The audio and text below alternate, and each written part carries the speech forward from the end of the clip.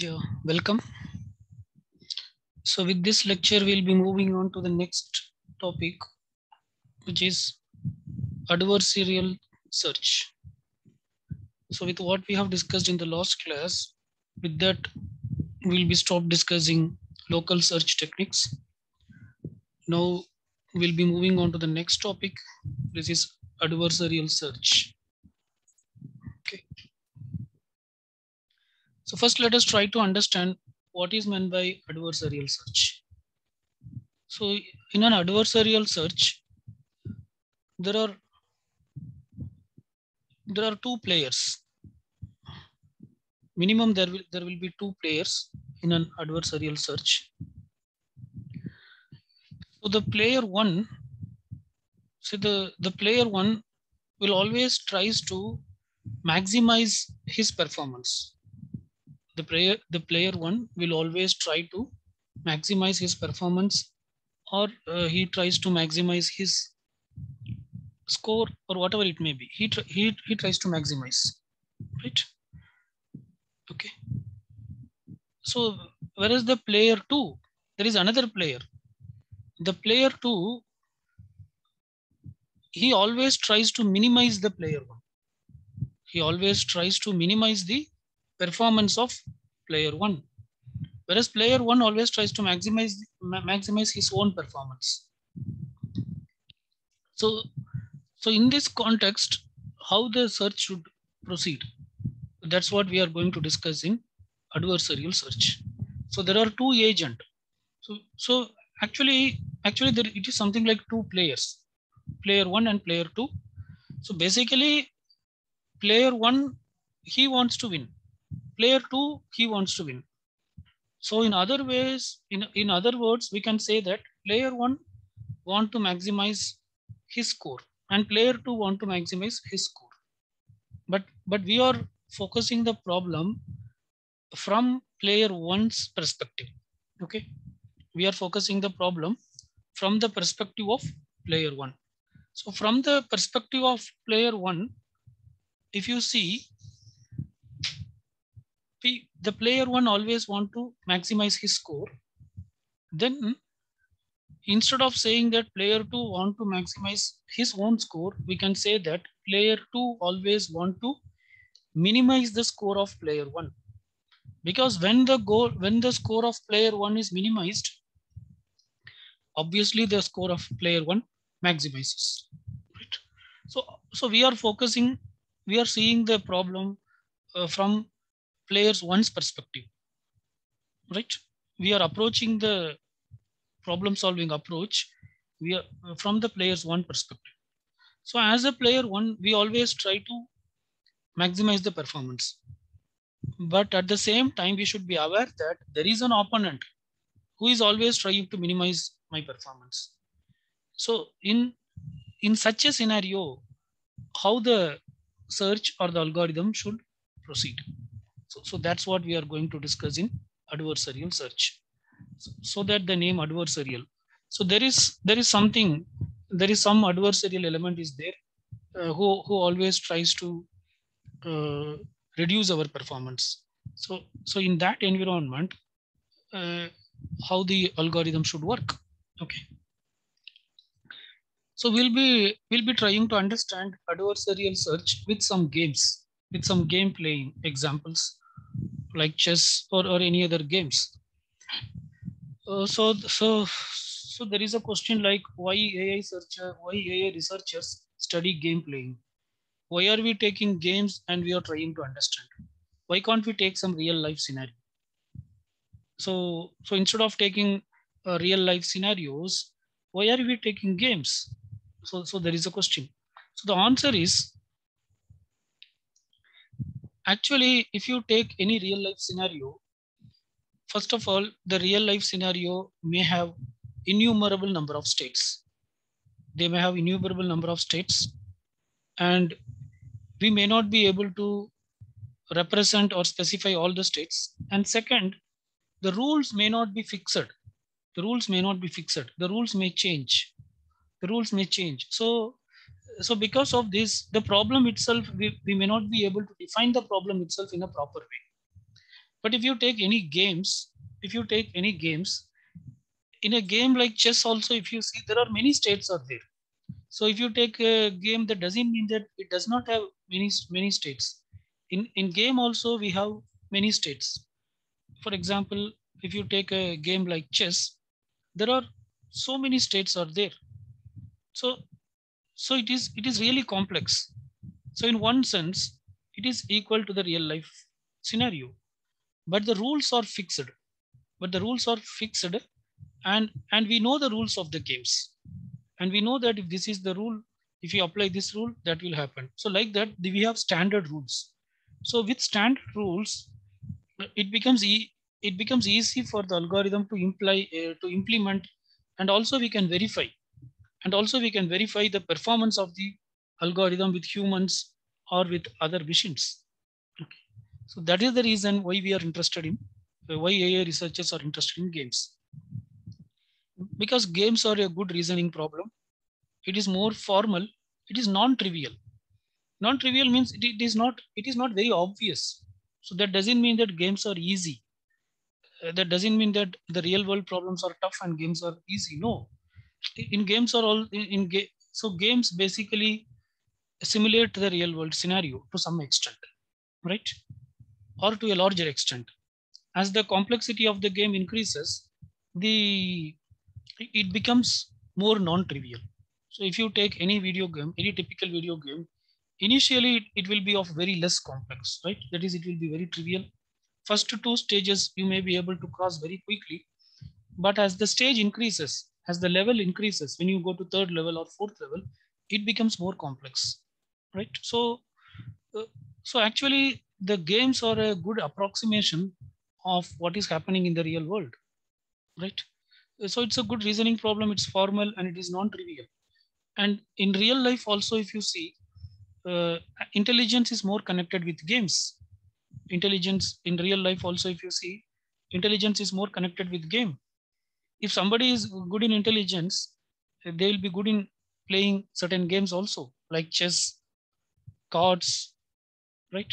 So these games really actually it even improves the intelligence of individuals, because it improves the thinking capability of the individuals, right?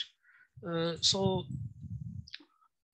right, so these are some of the reason why the researchers are interested in games. Okay. And already somebody has worked on the game, and the rules were we have some concrete rules. For example, if you see the game of cards, there are different plays are available in cards, right? And for every play there is a rule, and it is a very concrete rule mathematically, right? So so just I'm trying to justify why solving the gaming problem using AI, it's not a bad idea. In fact, it's a good idea, right? So, and also whatever the results we are getting, we write an algorithm for game playing, for playing some games, and the result can be easily compared with humans and other computer programs, right? So it's not that only you are writing a program. Say already there is a program somebody has written for chess. Say let us call it as algorithm one. Now you are writing a new algorithm for chess. Let us call it as algorithm two. Now whether my algorithm is better than the existing algorithm or not, I can compare, right? And also I can compare my performance with some other humans, right? So all these are possible with the games and its existing rules. So these are the reasons why the researchers are interested in uh, solving or trying to solve AI problem through games. Okay, fine. And mostly many games are of strategical nature. Okay, many games of strategy, and most of the games are of strategic nature. They are not sequence. So sequence means, so when a solution will be a sequence, a solution will be a sequence if it is a single agent problem, or if it is a single agent game. If there is only one agent is involved in the game, and if the environment is deterministic, if there is only one agent and if the environment is deterministic, then the solution will be sequence. Otherwise, if there are multiple agent is there, obviously if there are more than one agent is there, one is agent one who is and the other one is agent two. If agent one and agent two are opposing each other, right? Either agent one will win or agent two will win. In that case, it becomes strategic. It becomes strategic because agent one always tries to improve his score, whereas agent two always tries to reduce the score of agent one, right? So, so in a game of strategy, this is the following characteristics. The games of strategy will have the following characteristics. What are they? There will be sequences of moves to play. That is, if first agent one plays, then after that agent two will play. Once agent two plays, again agent one will play. So like that they will alternate their moves. Rules that specify possible moves, and there will be fixed rules like what are the possible moves are allowed, which moves are not allowed. All these things will be fixed. Rules that specify a payment for each move. So when you do some good move, you will get some credit. You will get some credit. Okay, and our objective is to maximize your payment. So when you make a right move, you will get some credit either in terms of point, or you will kill somebody in the opponent, or you will strike off somebody in the opponent. All these are what? It is a payment, and your objective is to maximize the payment. So if you take any game of strategy, that is, if you take any multi-agent game, then it will have all these features. There will be sequence of moves to play. There will be rules that specify the possible moves. And when you do a good move, you will be paid. That is, you will be rewarded. And the objective is to maximize your payment or the reward. And what's the difference between the games and search problems? So if you see here, search problems, in the sense we are talking about. So if you see, we are talking about search problems in the sense we are talking about actually the ones with single agent. Okay, single agent problems, that is which provides a sequence as a solution. And when you say games, we are talking about multi-agent problem, or the problems which we are working in an unpredictable environment, right? That is non-deterministic environment. Non-deterministic environment. Here, single agent, we are talking about deterministic environment. In a deterministic environment, the solution will be a sequence. And what action, if I do, what will be the next state, that we know clearly. Okay, if I do this action, what will be the next state? That is known clearly. But that is not the case in games. Because in games, here games in the sense we are talking about multi-agent games. There are more than one player. If one player is trying to maximize his goal, the other player is trying to minimize his goal, that is the opponent's goal, right? So it is unpredictable opponent. In game, we have an unpredictable opponent. Always we have an unpredictable opponent, and we don't know what is the opponent is going to do. And according to the opponent's move, we have to make our move. So that it is called a strategic. That is specifying a move for every possible opponent reply. So depending on the opponent's move, we should make our plan. So we cannot make a plan only thinking of ourselves, right? We should also think of the opponent. If I do this, what opponent will do? If opponent will do that, then what should I do? Accordingly, we have to make a plan, right? And also there is a time limit. Time is another factor. Unlikely to find a goal must approximate. That what does it mean? It means that you don't have unlimited time. Within a specific time, you have to make the next move. Say for example, let us consider the chess with a timer. Chess with a timer. So there are two players, player one and player two.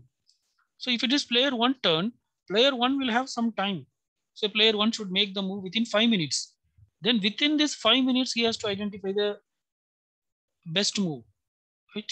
So he does not have time to evaluate all the possible moves and find which is the best move. No.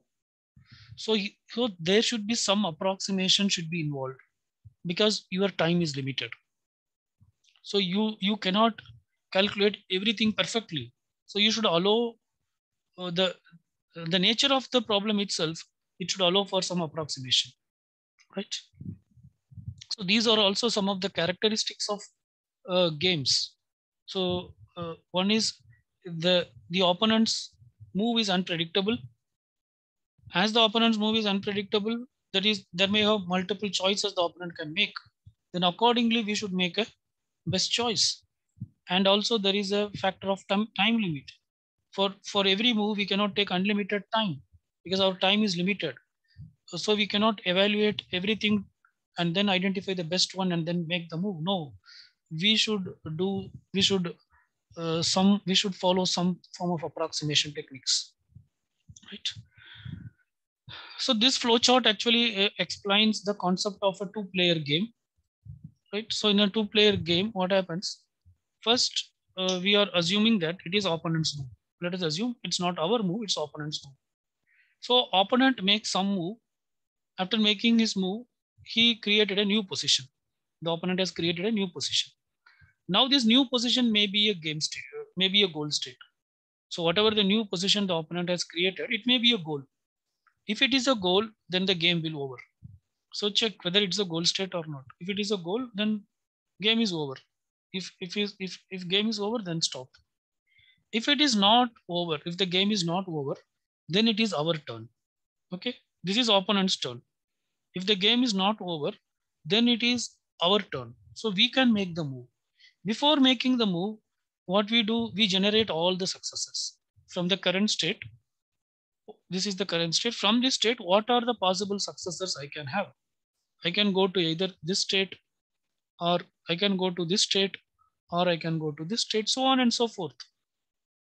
These are the n possible states I can reach, right? Now evaluate all these n states. So which state? Now we should identify which is the good state. So apply some evaluation function and evaluate all these n states and identify some evaluation score. So this E1 is the evaluation score of S1, E2 is the evaluation score of S2, E3, so on and so forth up to En.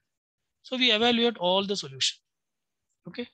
After evaluating, then this is our current state.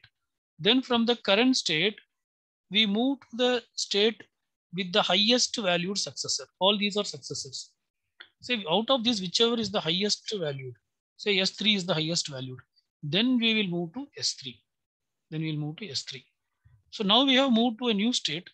Again, we check whether this is the goal state or not. If this is the goal state, then game is over. If game is over, then stop. If game is not over, then again it is opponent's turn.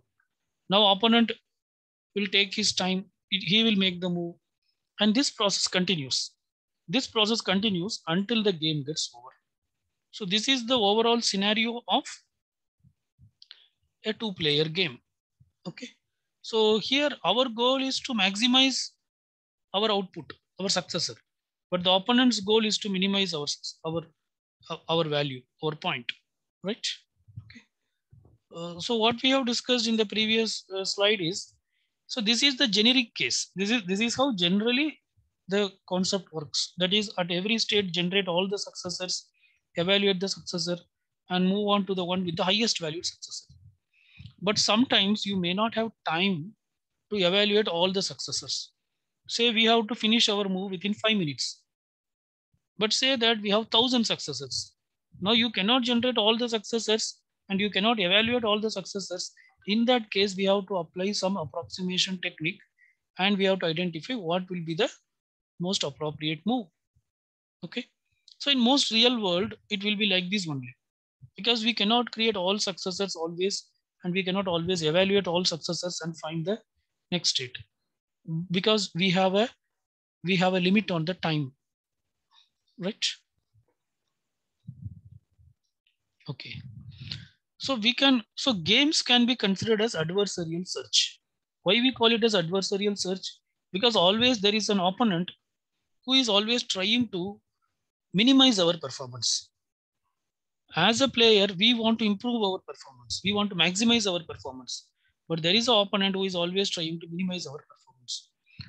So when you consider the game as adversarial search, what are the things it involves? States. States are nothing but board configuration. If you take a chess game, then the different possible board configuration are the states. Initial state is the board position at which you are going to start. The present board position in which player will make a move. That is the initial position. Successor function is the set of operations that you can do. For example, if you take a chess game, what are the possible operations you can do? Where what is the rule of moving the pawn? How a pawn can be moved? How a rook can be moved? How a bishop can be moved? How a queen can be moved? All these are nothing but for all operations we have to define an equivalent function. So all these are called a successor function. Returns a list of move state pairs. So if I make this move, then what will be the next state? If I make this move, what will be the next state? So basically, successor function, it returns a list of move state pairs, each indicating a legal move and the resulting state. Right? So what are the legal move that we know as per the rule of the game? How each, how each coin can move, that we know, or that should be specified in the program. So successor function basically it returns a list of move and state pairs indicating the legal move and the resulting state. And the terminal test, it determines like whether the game is over or not, whether you have reached the goal state or not. And the utility function, it gives the numeric values in the terminal state. So based on this, when you apply the utility function on the terminal state in the sense here, the what you call the leaf nodes. The leaf nodes are nothing but the terminal states. So when you apply the utility function on the terminal state, you will understand what is the result, whether you have won or lost or it's a tie. So this is one example. Maybe at the terminal state, if you got a value of -1, it means you lost. If you got a value of 0, it means the game is tie. It is neither you or the opponent has win. If you got a value of +1, it means you won. Okay. So utility function, basically it evaluates the terminal states and it says like whether who has won the game. So here is an example of a two-player game in a deterministic environment. So before going to, generally a game playing is a non-deterministic environment because you have two opponents and you don't know what the other opponent will move, what the other opponent choice will be, right? But still certain games can be considered as a deterministic game. So this example is for a deterministic game. So even there will be multiple states. But if you have sufficient time and sufficient computational power to analyze all the states, then it can be called as a deterministic problem. Okay. So this is one such example. So this is for a tic-tac-toe game. We are considering it as a deterministic environment, right?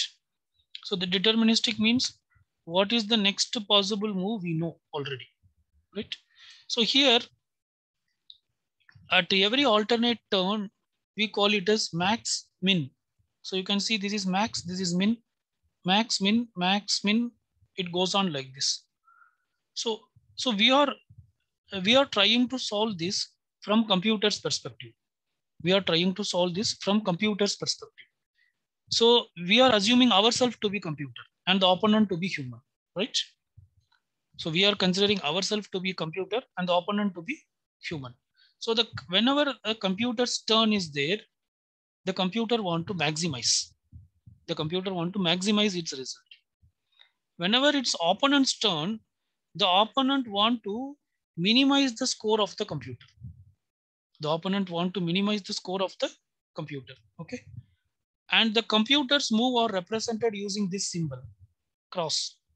And the opponent's move are represented using this symbol, O. Okay.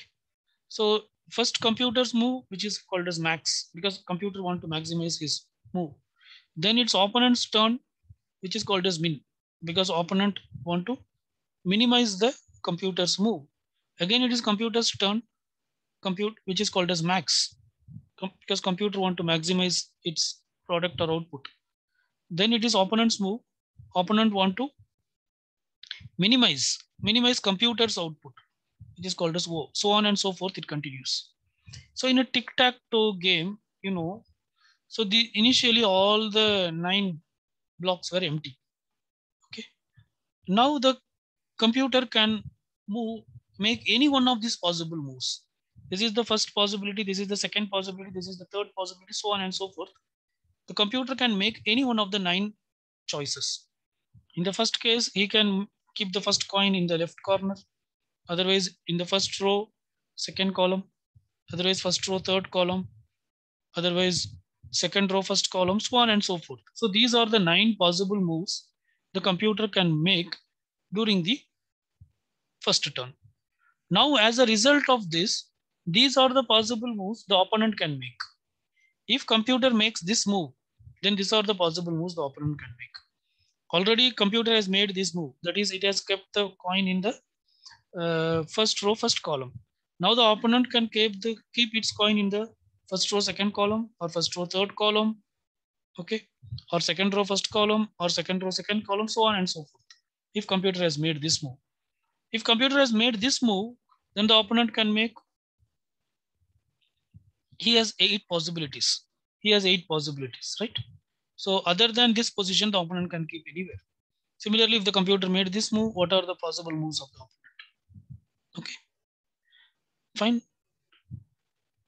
right? So next, it will be computer's turn. Now, for example, if originally computer made this move and opponent has made this move, now what move the computer can make? There are 7 possibilities. If originally computer made this move and opponent made this move, then what moves computer can make?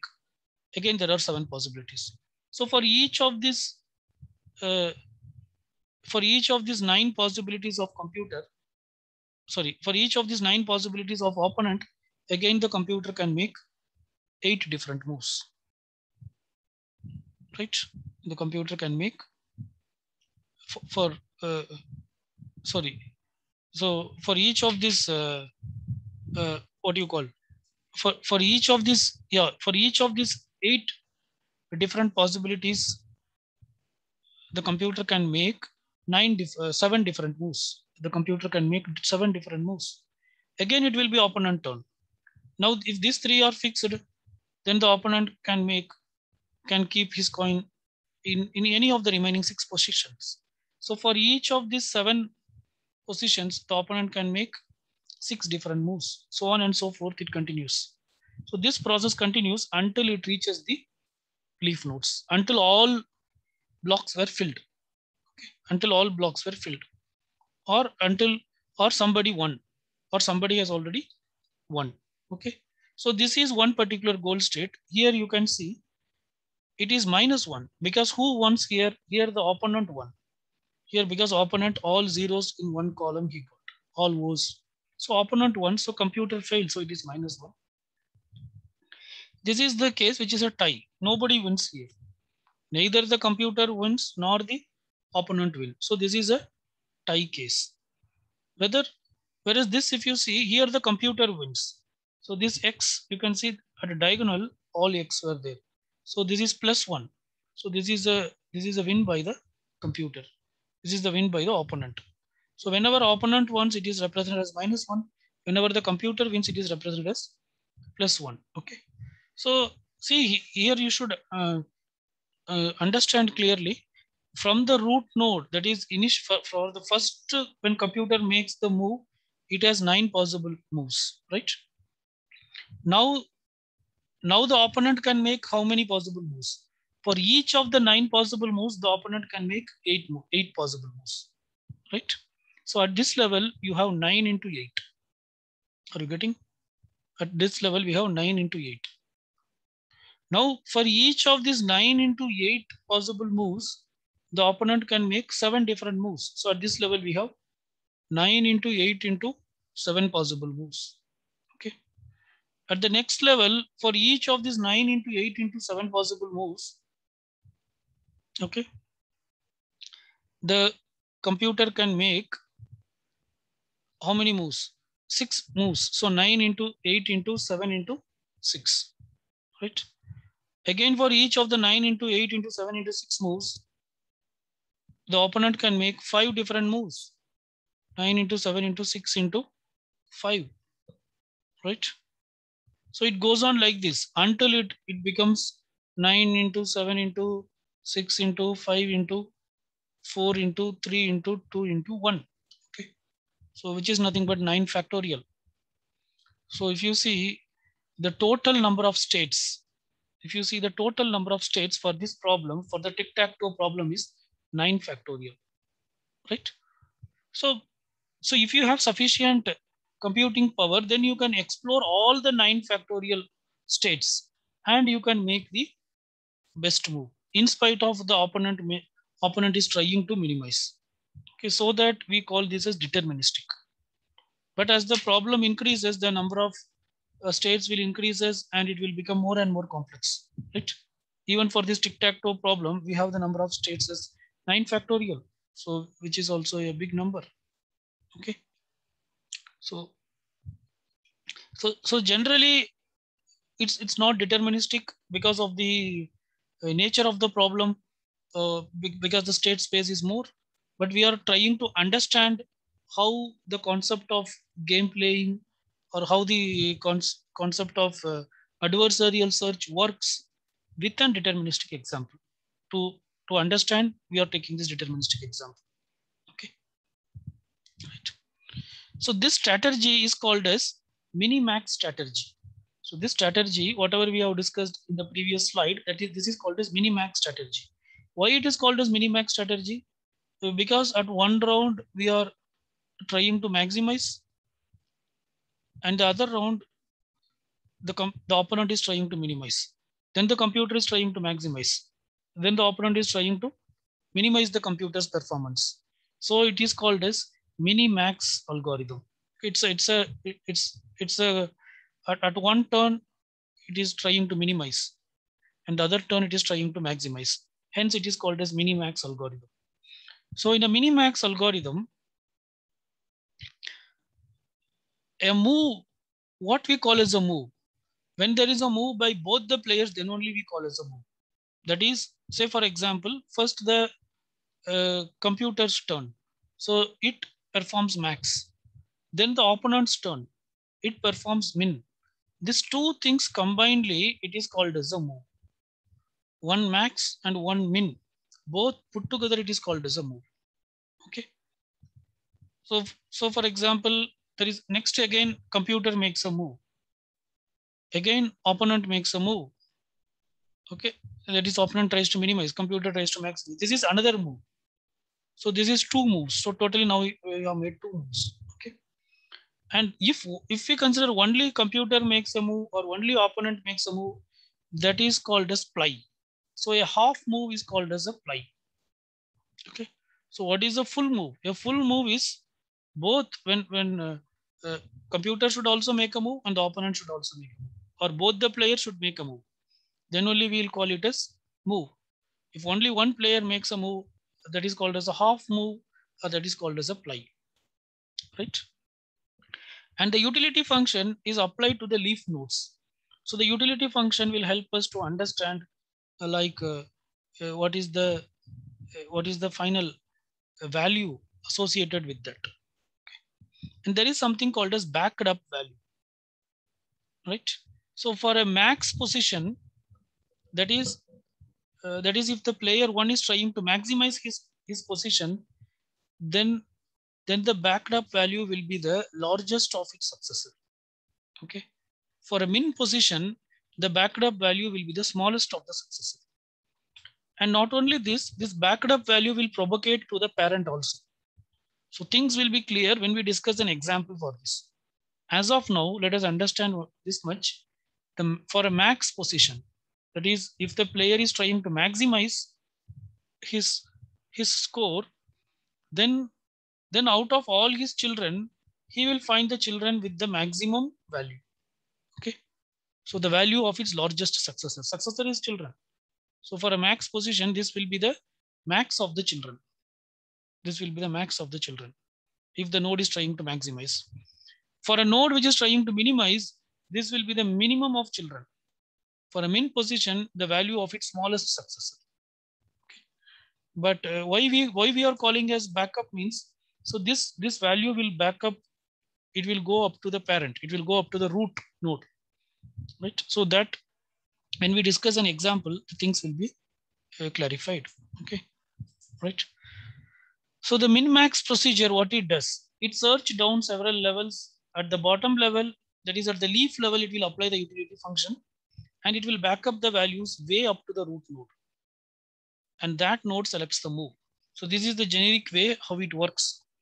The search algorithm, actually it will go up to the bottommost level. So first it will be the max operation, then min. So max operation is by player 1. Let us assume it is computer. Min operation is by the player 2, that is opponent. Again max, min, like that it will go up to the last node, that is the leaf node. On leaf node, we apply utility function. And based on this utility function, the parent will get the value. So this is leaf node. Assume the parent of the leaf node is a max node. Okay. Say there are, so this parent, say it has 2 child. Okay, one child is having value X, another child is having value Y. Now, if the parent is a max node, then it will get the maximum of these 2 values. Okay, so if Y is maximum, then it will get Y here. Then this is a, if this is a max node, then this is a min node. Then this node will get the minimum of all its children. If it has 5 children, out of all 5 children, what is the minimum value? That will go here. So on and so forth, this value will propagate up to the parent. So that concept is called as backing up. So that is how the minimax procedure works. Okay. So if you don't understand now fully, it's not an issue. When we discuss an example, things will be clarified. But as of now, at the top level, you understand this much. When a move is done by both the players, player 1 also made a move for maximizing, and player 2 also has made a move for minimizing player 1. So this both moves, this put together is called as a move. Okay, both actions put together is called as a move. If only one player made a move, then that is called as a ply or a half move. Then on the leaf node, we apply the utility function and we calculate the value, and the value will be backed up at the max position. The backed up value will be equal to the largest value of its successor. At the min position, the backed up value will be equal to the smallest value of its successor. And this min-max algorithm, what it does, it repetitively applies max min until it reaches the leaf node. And from the leaf node, the values will be backing up to the parent. How it will back up, that depends on what parent it is, whether it is max or min. Okay. See, here is an example for min-max, again under a deterministic environment. So with this algorithm, with this example, things will be clear. This is the 2-ply game. 2-ply means what? Ply is a half move. When only one user makes a move, it is called as ply. So 2-ply means it is one move. So totally we have one move. That is one move by max. That is a half move by max and another half move by min. Or player 1 makes a half move, max move, and player 2 makes a min move. So this put together is called as one move or 2-ply. Okay. Right. So initially, say it is player 1's move. That is player 1 want to maximize. So this maximize is represented using this triangle. Okay, using the triangle, and minimization is represented using the inverted triangle. Okay. So whenever it's maximizing, so the player 1 will always look for the child with maximum score. Here the score is given. Okay. So the player 1 has 3 successors. I mean, at this point, at the root node, when the player 1 is at root level, he has 3 successors: A1, A2, A3. A1 with the value of 3, A2 with the value of 2, A3 with the value of 2. So, uh, so, so the so the player 1 will choose what? Player 1 will always try to maximize. So he chooses his 3, this 3. That is, he's choosing this path. If player 1 chooses this path, now next is it is player 2's turn. Player 2 always want to minimize player 1's chance of winning. So given that player 1 has made this move, now what player 2 can do? Player 2 has 3 possibilities. Either it can allow this path, which will lead to 3, or it can allow this path, which will lead to 12, or it can allow this path, which will lead to 8. But player 2, what is objective? His objective is to minimize the score of player 1. So you don't want to maximize the score of player 1. So out of all these 3, it will take 3 only. It take the minimum one.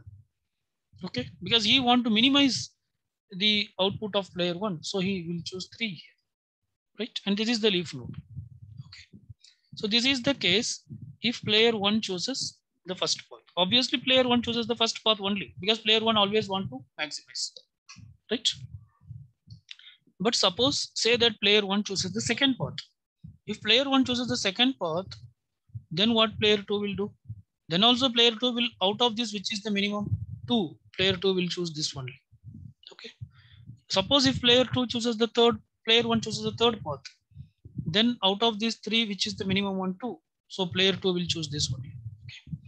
But this 2 will not happen. Actually, player 1 will choose this path and finally he will end up here. Right? Because this is the best thing that player 1 can do, nothing beyond that.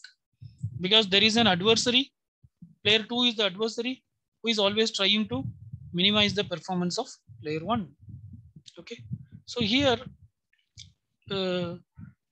yeah, so this is a brief overview of the Minimax algorithm. We'll discuss one more example. With that, the backing up and the exact working of the algorithm will be clear. Right? So let us consider this tree. So initially, so these are the turns. So initially max, that is player 1 is going to play who want to maximize his output. Then player 2 will play who want to minimize player 1's performance. Then again player 2, again player 1. Okay. Say these are the leaf nodes. Let us assume that we know the value of leaf nodes. We know the value of leaf nodes. Okay. And the algorithm is something like it first goes this path fully. It is something similar to a depth first search. So, so we go up to the leaf node. Okay. Up to the leaf node we go. So we go to 84. First we go to this 84 node, right? The leaf node is what? 84. We come here, right? And this is what min. So min, say now only this is explode. This 84 only is explode. This 29 minus 29 is not explode. So out of 84, okay, this is min node. This is min node. Okay, he should choose minimum of his successor. But currently he has explored only this successor. Initially all these were 0. That is different. But now this 84 is explode. Okay, out of all the leaf nodes, this say it is this 84 is explode. So what will come here? 84 will come here because only this is explode. So it will come here. Okay, for min, right? For max, so this is called as backing up. Let us try to understand what is backing up. See, at this point, all are zeros. If you see min, max, everything other than the leaf, everything is 0. But now the algorithm, the minimax algorithm, how it works in the sense, from the root, it will go up to the leaf level. First it will take the leftmost path and it checks what is that? 84. The leftmost node is 84. At the top, what is the parent? Parent is min or max? Min. So it will take the minimum of all the successor. But now we have explored only one successor, that is 84. So we know, as of now, we know only one successor, that is 84. So that value will go to the parent, because parent always wants the minimum value, and currently we have only one value, so it goes there, right? Now, so this is called as backing up. This 84 is now backed up to the parent. Now the backup will go to its parent also. Okay, but but but what is the parent here? It is a maximized node, right? It is a maximized node. So what it will do? It will take the maximum of its two children. So when you compare 4 and okay, so this is a max node. It will check its two children, right? Only the leaf node we have not explored. Other nodes, let us assume it is explored. If it is red, I mean these green things were not explored. Okay, so out of this two, 84 and 0, what is the maximum? 0.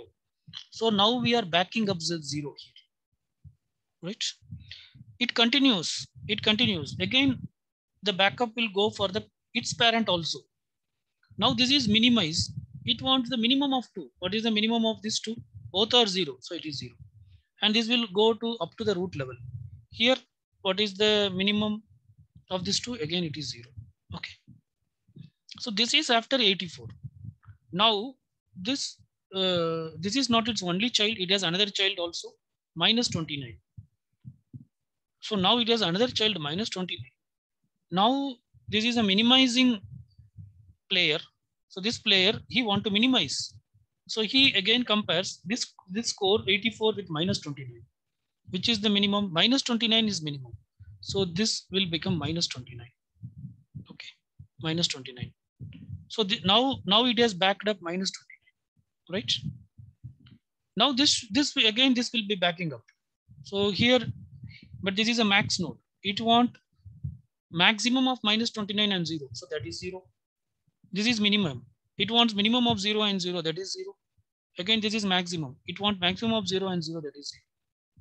Okay. So now we have explored these two nodes. Now we have explored these two nodes, right? Okay. So similarly, the algorithm continues. So you can see here. So at this point, when you explore, when you finished exploring these two nodes, this point is minus 29. Okay, and here it is still 0 because this is a max node. When you compare this to 0 is the maximum. Okay, so now this is explored. So next the algorithm, it will go. So all these are explored. So it will come to this path. So now you find minus 37. So you find minus 37. This is not yet find. So again, this is a min node. So it has to find minimum of minimum. So it has only one choice, minus 37. So that will minus 37 will come here, right? Now what will be this max?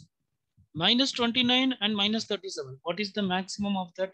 Minus 29 is the max. So here it will be minus 29. Okay, this is min. This is min. Okay, what is the minimum of minus 29 and 0? Minus 29 is the minimum. Okay, so minus 29 will come here. Again, what is the maximum of minus 29 and 0? So 0 will come here. Okay, so that is what next move after identifying minus 37. So that's what it is showing here. This diagram, if you see, after exploring minus 37 comes here. And here it is minus 29 because out of these two, the max is minus 29. Here it is minus 29 because this is min. Out of these two, the minimum is minus 29. Again, here it is 0 because out of these two, the max is 0. Okay. So now we have explored only one child of this, but it has another child. So when you explore this child, what will happen? This is minus 25. Already this is minus 37. What is minimum? This player want to minimize. This is player 2 who always want to minimize the player 1's value. So minus 37 is the minimum one. So it will remain as minus 37. Okay, so there is no change because minus 37 is less than minus 25, right? So after exploring minus 25 also here, there is no change. Okay, so on and so forth, the algorithm continues. So now all these were explored. So now the algorithm will backtrack and it will explore this path. So when it explores this path, it is 1. Again, this is min. So when it comes here, it becomes 1, right? Out of then this, so this is called as backing up. So this value is backed up here. Again, it should be backed up. So out of, but this is a max node. Out of 1 and 0, which is max, 1 is max, so 1 will come here. Again, this is min. Out of minus 29 and 1, what is min? Minus 29 is min. Again, this is max. Out of minus 29 and 0, what is max? 0 is max. So that is what happened after exploring 1. Okay. So after exploring 1, this is here, it is not shown. Okay. So yeah, this is yeah, ideally it should be 1 here. Okay. I guess you understand. So after exploring 1, it should be 1, and so on and so forth. This should be 1. Yeah, only after exploring 1, this will be 1, because we don't know that minus 43. So out of this 2, this will be 0, so on and so forth. Okay. After exploring minus 43, what will happen? Previously it was 1 and minus 43, which is minimum minus 43. So minus 43 will come here. Okay. Then this is a max node. Okay. This is a max node. So out of, I mean, yeah. So in the previous round also, this is also 1. Okay. Out of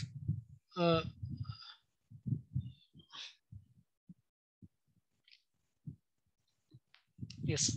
So this is yes. Now we have explored both 1 and minus 43. So this is a min. Here we are doing min. So this becomes minus 43, right? Then in the next level, this is max. So minus 43 and 0, so it gets 0. Again, this is min. Minus 29 and 0, it gets minus 29. Again, it is max. Minus 29 and 0, it gets 0. Okay. So this is after exploring this path. So next we have to explore this path, right? So when you explore this path, again, what will happen? Yeah, first we explore only minus 75. So when you explore minus 75, so obviously this is min, so this becomes minus 75. This is max, minus 43 minus 75. So this will be minus 43. Okay. Again, this is min, minus 29 minus 43. Minus 29 minus 43. So this will be minus 43. Right.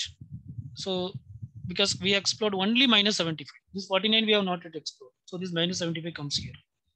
This is max. Max of this 2 is minus 43. This is min. Min of this 2 is minus 43. Okay. Max of minus 43 and 0 is 0. Right. So that's what it is showing here. It is minus 75. Here it is minus 43. Okay. Because this is the max of this 2. Here it is, again, it is minus 43. Because this is the min of this 2. This is 0.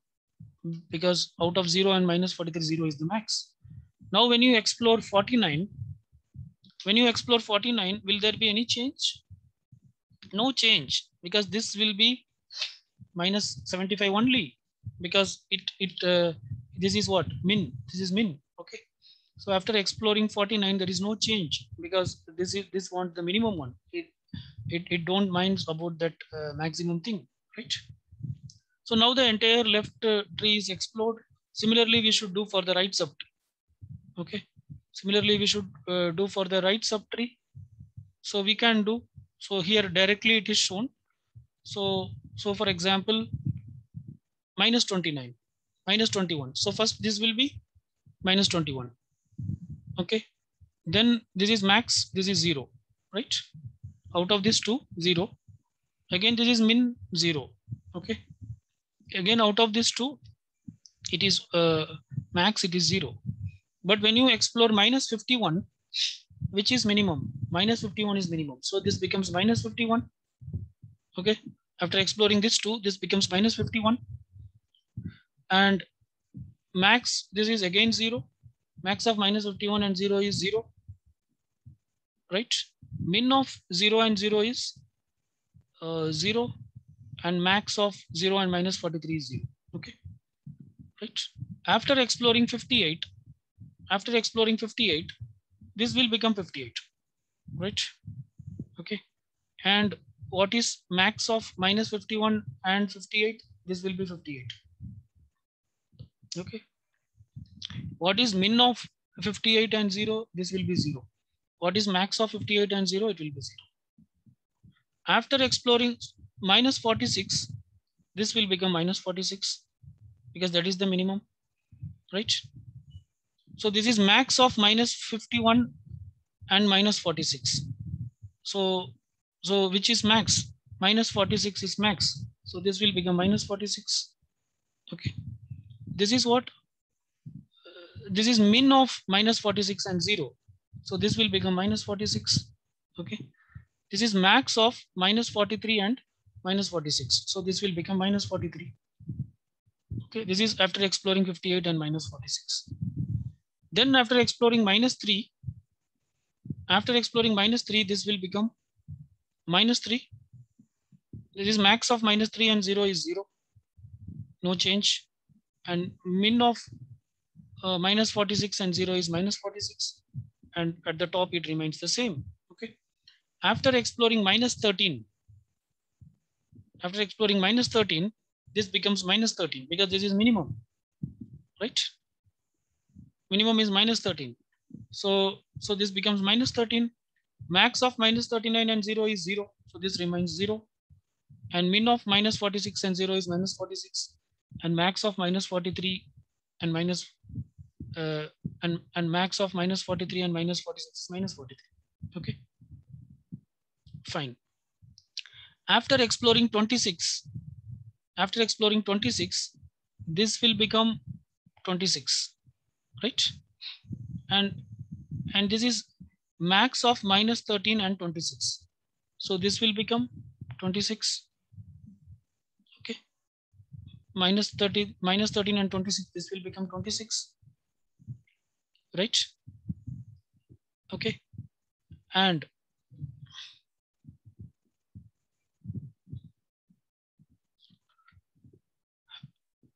this is min of minus 46 and 26. So that will remain as minus 46. That will remain as minus 46. And this is max of minus 43 and minus 46. That will also remain as minus 43. And after exploring 79, there is no change because this is min. Anyway, it is going to pick up 26 only. So this is max of minus 13 and 26. That is 26. It is min of minus 46 and 26. That is minus 46. And this is max of minus 43 and minus 43. That is minus 43. So this is what we get. So that is what is mentioned here. So you can see at the root, we have minus 43, then minus 46. Okay, then minus 46 and 26, then minus 51, minus 46.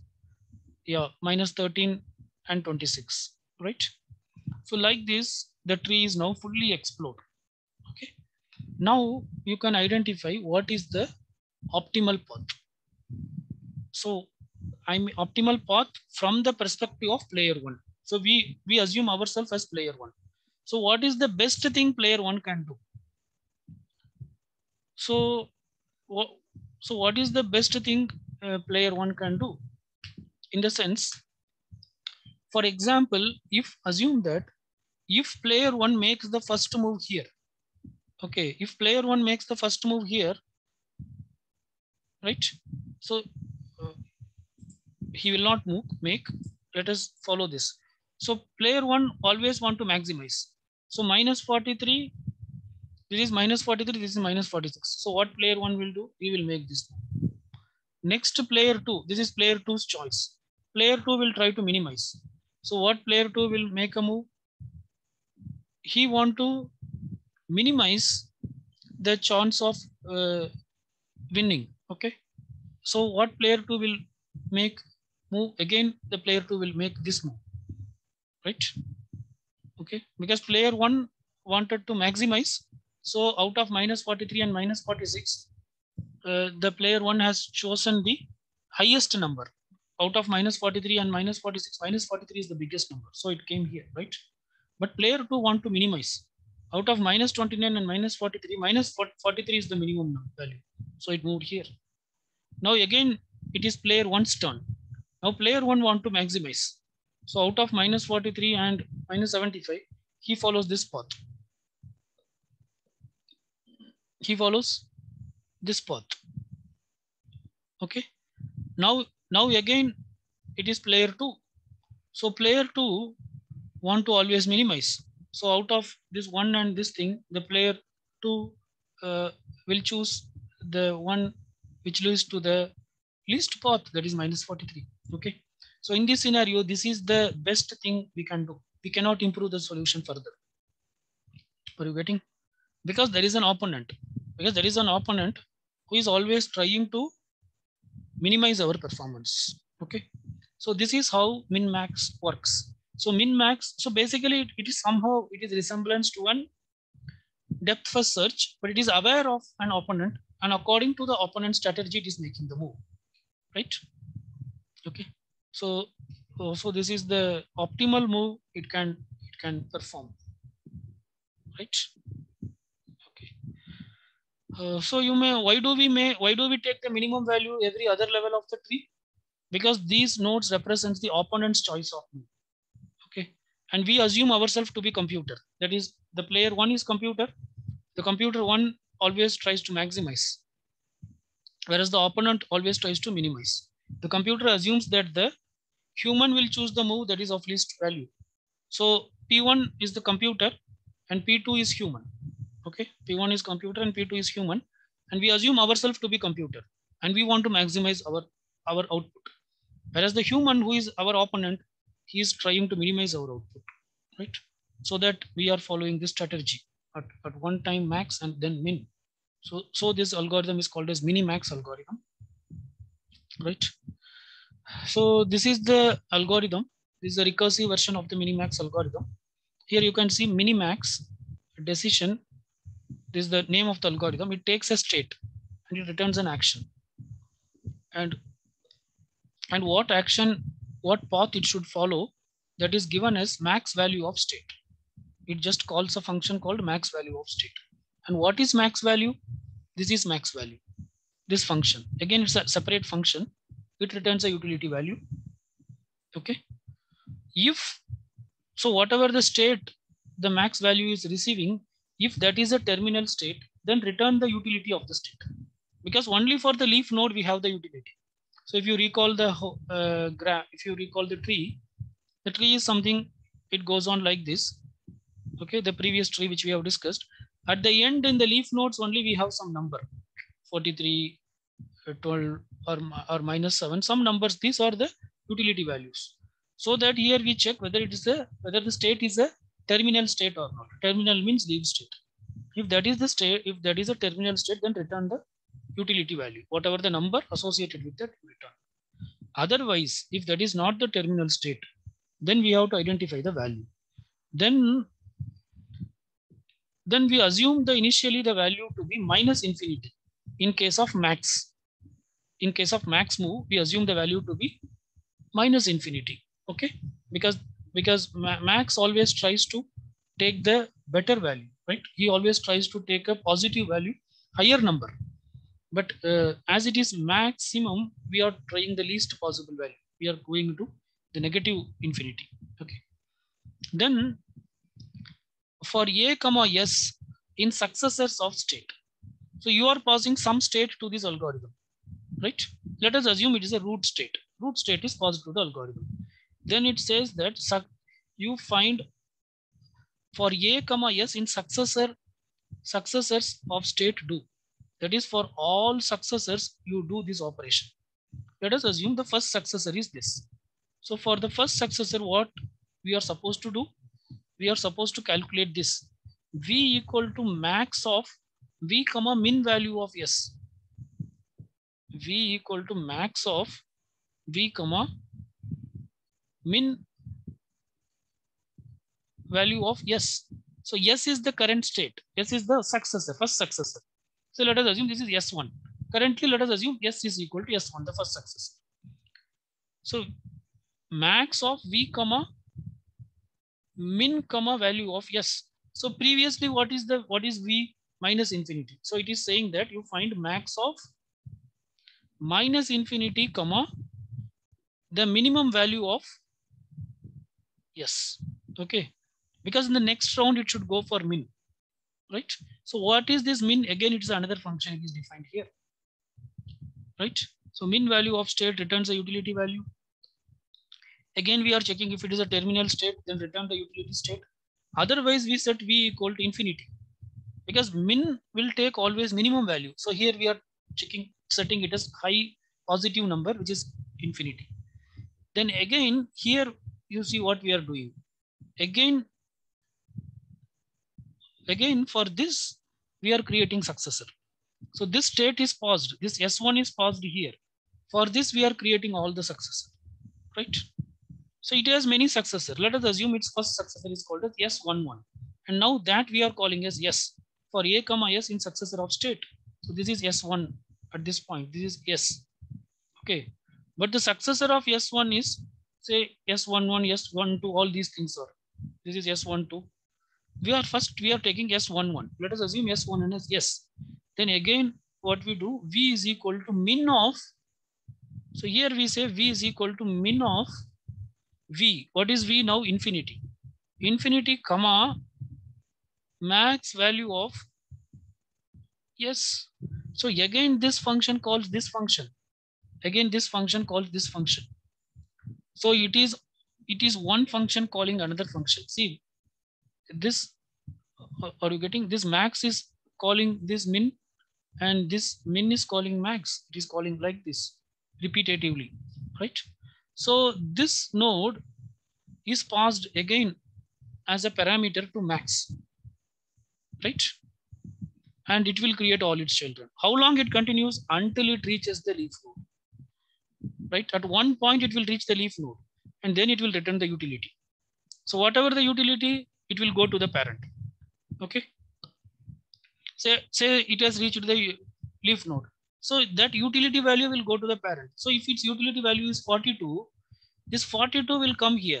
Now min of infinity and 42 is what? Positive infinity and 42. What is minimum? 42 is minimum. So it will take 42. Okay. It will take temporarily 42. But this is not its only child. It has another child also. Then this loop will repeat for one more time. Are you getting? So next time when it returns, it will return 12. So now it is min of 42, 12. So basically it will take 12 because that is the minimum. Okay. Next, this 12 will be returned to this max because at the top we have max. So 12 will come here. But this is not its only child. It may have another child. So in that path also, okay. So in that path, it may have some children. So based on that, it will get the minimum value, and that maximum value again come. Are you getting? So there it will say here it will be max of first round minus infinity, 12. Out of minus infinity 12, which is bigger 12. Right? So temporarily it will take 12, but that is not its only child. It has another, it may have another child also, it may explore. But there it will perform in so on and so forth. So like that, this is it calls the max calls the min, and min calls the max. It goes on until it reaches the leaf node, and finally, whatever the algorithm we have discussed previously, this whatever the steps we have discussed, that is actually clearly will be done by this coding, right? So that's what it does. So further, you can explore this algorithm by yourself. I have given a glimpse on that, the working procedure. Okay. Fine. So now let us try to analyze the properties of minimax algorithm, right? Whether is it complete? So basically, it is something like a DFS. So most of the properties of DFS actually is applicable to minimax. So it is complete if the tree is finite. So that is the case with DFS also. DFS is complete in a finite state space. So it is complete in a finite state space. Is it optimal? DFS is not optimal, but this is optimal. Minimax is optimal against an optimal opponent, right? See, in this example, we have identified an optimal solution against an optimal opponent. So we assumed our opponent also to be optimally optimally competitive like us. So then we are able to identify this optimal solution.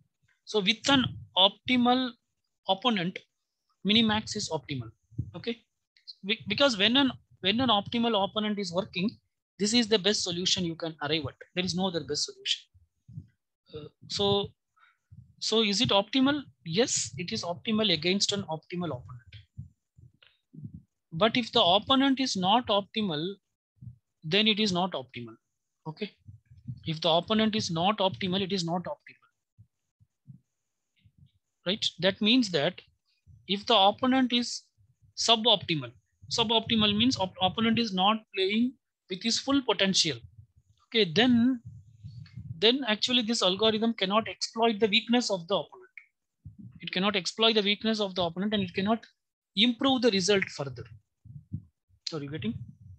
See, normally in a game, two-player game, in any game, okay, if both or if both are both the players are very talented, okay, then what you then the chance of winning is very less, right?